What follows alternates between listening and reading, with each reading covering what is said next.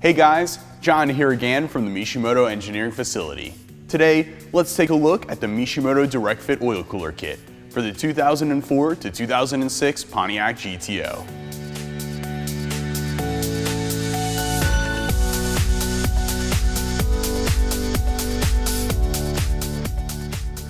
If you haven't already, make sure to subscribe to our YouTube channel for more exclusive content.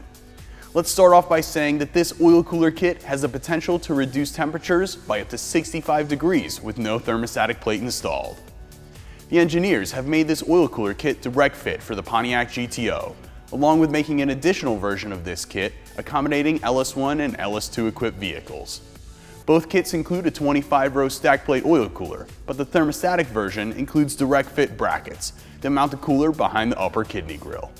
The thermostatic oil cooler kit is a great upgrade for your daily driver or your weekend warrior GTO because keeping your oil temperature in the ideal operating range is important.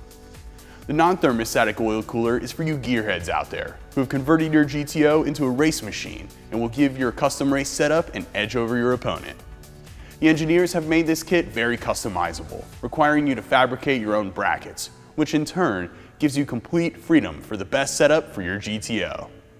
The thermostatic kit also includes pre-made stainless steel braided oil lines with durable 10AN fittings, so you can push the limits on the road or at the track.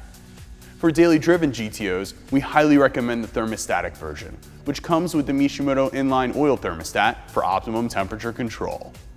Being that this kit is very customizable, we have made the cooler available in either sleek silver or stealth black, allowing you to have the best setup for your GTO. And like all Mishimoto products, this oil cooler kit comes with our lifetime warranty you know and can trust. If you want to take your Pontiac GTO to the next level, then you need the Mishimoto Direct Fit Oil Cooler Kit. Also, don't forget to click subscribe and like us on Facebook.